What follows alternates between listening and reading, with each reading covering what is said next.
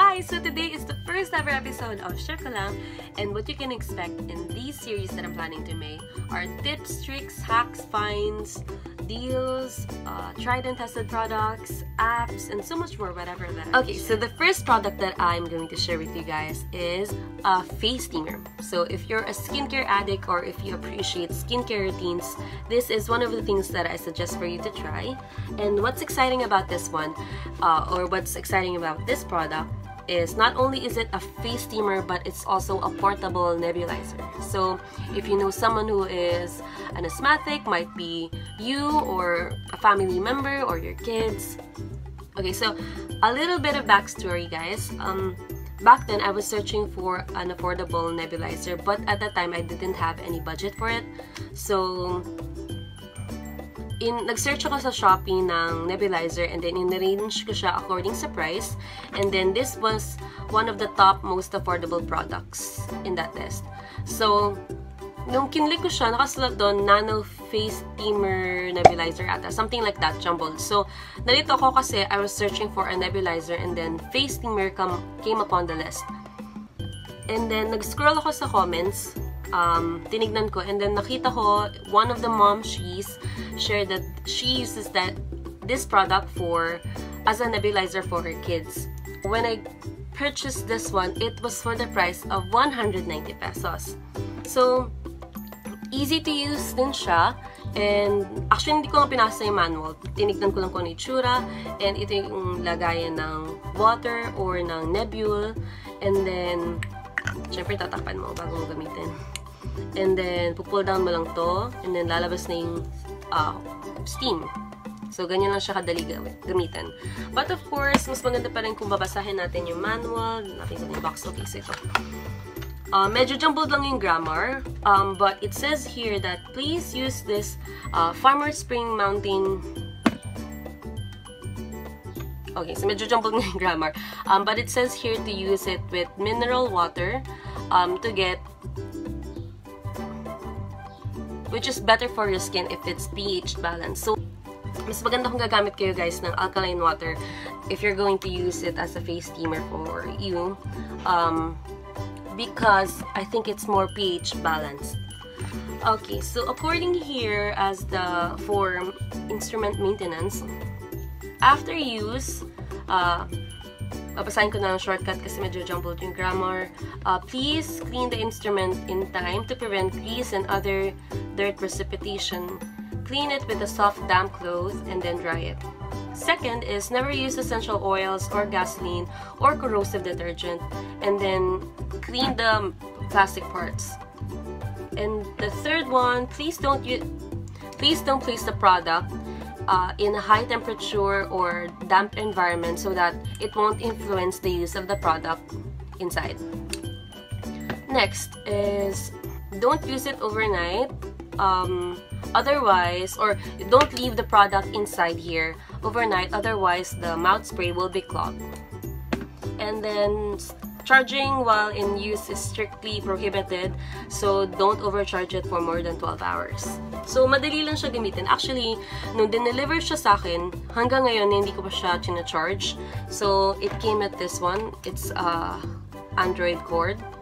So, ilalagay ito sa ilalim, and then siguro sasaksak mo na lang. Hindi ko pa siya charge ulit. Hindi ko pa siya charge actually, ever since it came here. So it was charged what before. What I did as a face steamer, nilagyan ko lang siya ng mineral water, and then actually on naman siya kahit nakatanggal. Pero syempre, para mas mas ma-prevent lang natin yung spill, syempre mas maganda kung nakatakip. And then pull down, as I mentioned, ipupull down mo lang to use it.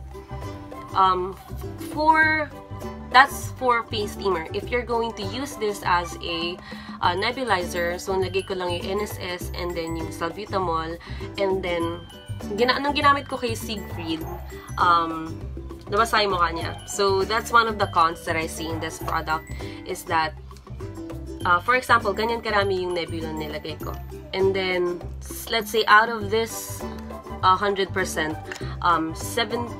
60 to 70% will be inhaled, but the other 30 or 40% will be turned into vapor. So, may iwan yung, mababasa yung mukha mo. So, nagising sa Siegfried nun kasi ginamit ko sa kanya ito nung tulog siya. So, compared to a nebulizer which can be maingay, okay, this is actually silent. So, hindi nagising sa Siegfried. However, when in terms of usage of the product, syempre, yung imbis na magamit mo 100% yung salbutamol or yung Nebule, nag-vapor siya. So, yun ang hindi ko nagustuhan dito sa product na to. In terms of availability, guys, one of the cons that I see here as well, hindi siya kasing available ng Nebule that you can buy off from malls right away. You have this to be delivered for a couple of days. So since we have the COVID incident right now, I'm not quite sure how long it will take if in case you're gonna order this one. But it's nice to have on your, you know, bag or when you're traveling, if you have asthma or if you just want to use this as a face steamer. So dual purpose na siya, and for me, for the price of 190 pesos, it's already suited. So I'm not selling this to you guys, but I'm suggesting that if you have an asthmatic relative or if you have kids who are definitely must try ito. So ginamit ko lang siya if in case na, for example,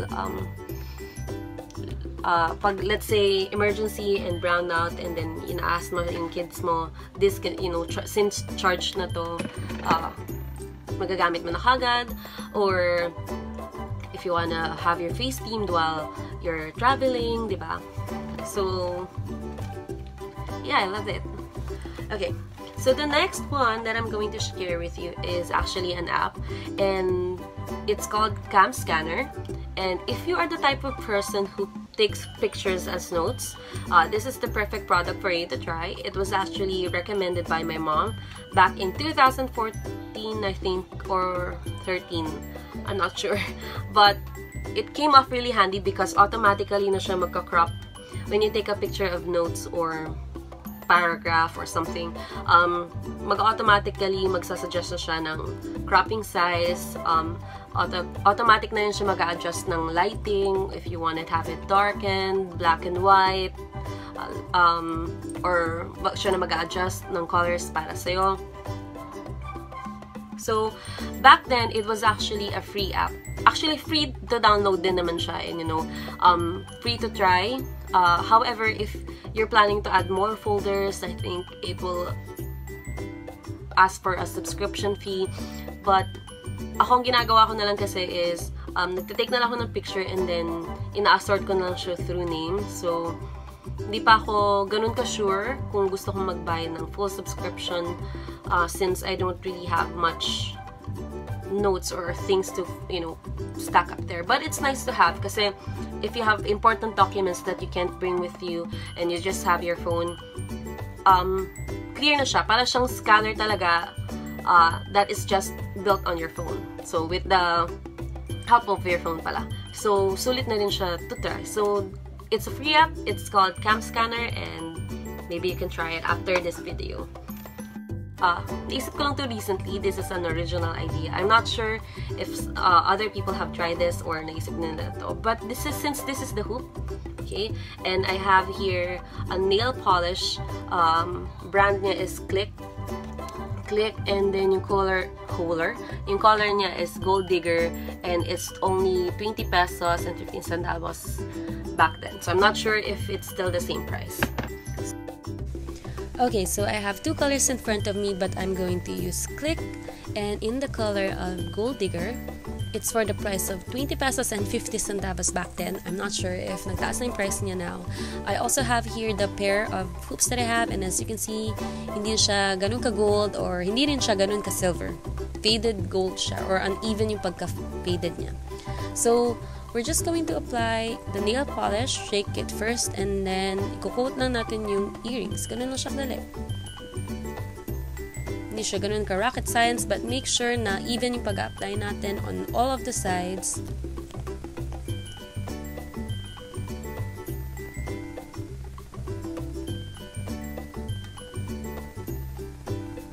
So yeah, as you can see, I have two colors in front of me. You can definitely choose the color that you want for your hoop earrings. I just went with gold. So I'm just covering here all of the sides of the hoops. As you can see, the difference it makes on the previous one that I had. So you can definitely try it with your rings. As you can see, it's like dirty rose gold na siya, faded na yung gold. And I'm just applying it, as you can see, what the difference it makes on my old pair of accessories. So hindi kasi precise, so yung brush ko, so na maabot siya sa interior design. But here, I'm just applying it on another old ring that I had. It's from Forever 21, and hindi ko na siya nagagamit kasi hindi ko na gusto yung kulay niya, and I bought this back when I was in high school. So as you can see, I have here another ring, and it's colored in. Definitely you can try with other colors, like for example, I don't have my ring over here, but I colored it pussy red. Okay, so for the fourth product that I'm going to share with you is if you have dry patches like this one. So akin nagsusugat na ulit kasi hindi ko nilalagyan. But this is a hack, or hack pa tawag dito, no? It's a remedy. I used BB Flow or petroleum jelly. Okay, so the materials that you are gonna need here is any petroleum jelly and a band-aid. So the petroleum jelly that I used is from Baby Flow Powdery Fresh. And what I did here is just I applied the petroleum jelly over the dry patches that I had, and then we're gonna cover it using the band-aid to make sure that the material will definitely sink into your skin. For the last one that I'm going to share with you guys is actually an original idea as well. I'm not sure if other people have tried this or nag-come up din sila na idea na to, but if you're the type of person who lives in a dusty environment, or after some time, nadudumihan yung makeup brushes mo, I actually got this one. So wait lang. So ito siya. Hindi ko pa nalinis yung brushes ko, so sorry. But this is actually a spoon and fork holder. Yan. So I got this from SM Hypermarket for the price of 100 pesos. And I just put here my brushes, things na ayoko na alikabukan kasi ginagamit ko siya syempre sa face ko. And then ko-cover up ko lang siya. So hindi siya maayos now, but technically ganito yung itsura niya. So it prevents dirt to get in here. So natatanggal din yung ilalim, matanggal yung ilalim. But what I appreciate about kahit na natatanggal yung ilalim niya, guys, is okay lang kasi for me nakakahinga yung makeup sponges ko. So hindi siya. So yan, dito ko din nilalagay. So yun yung itsura niya. Yan, dito ko nilalagay. Medyo magulo lang siya pagpasensyahan niya na, guys. Hindi ko pa nalilinis. And that is it. That's a wrap for the first ever episode of Share Ko Lang. And if you want to see more of this, whatever this is, definitely go ahead and subscribe. If you have any suggestions of what other videos that I can make, definitely I'll appreciate it if you leave a comment down below. And yun lang. So that's it, and I hope to see you in the next one.